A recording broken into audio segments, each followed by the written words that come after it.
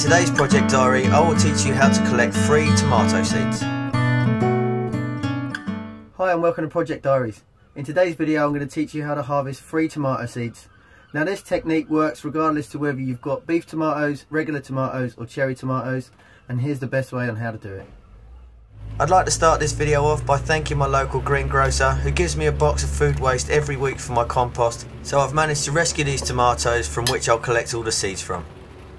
So for regular tomatoes it's fairly simple, you just cut them down the centre. Now you can do the same thing with beef tomatoes, but they tend to have way more seeds, so I'm just going to cut out a small section.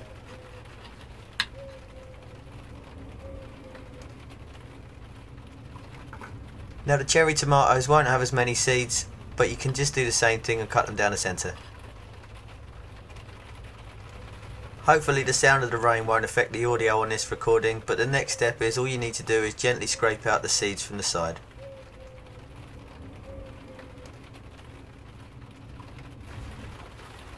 Now just get a couple of sheets of kitchen roll and try to soak up some of that moisture.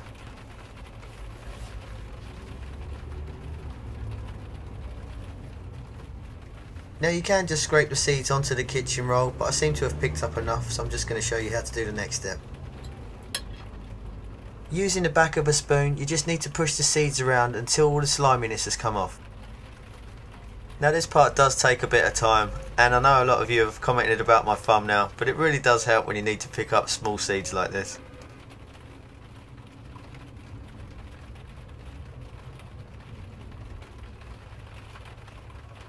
Now no matter what variety or what size of tomato you get, the seeds tend to stay the same size, so as you can see they're quite small.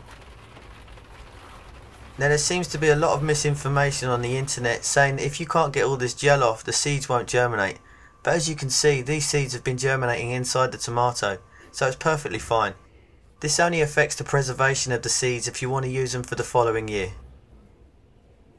Once you've finished collecting all your seeds, you just need to put them on some kitchen roll and dry them out for a few hours. Then place them in your homemade seed packets, and don't forget to label the back for each variety. If you don't know how to make these free seed packets, check out the video link at the end. So that's my quick and easy tip on how to collect tomato seeds. Now you know how to collect them, I'm going to show you in the next video on how to grow them. I'll also do another follow-up video on how to keep plants healthy, such as the ones in the background.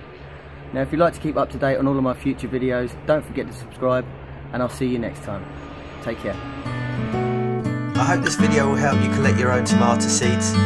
Here are some links to some of my other videos. If you'd like to see more, don't forget to check out my channel at youtube.com/Project Diaries HQ. Thanks for watching, and I'll see you again next time.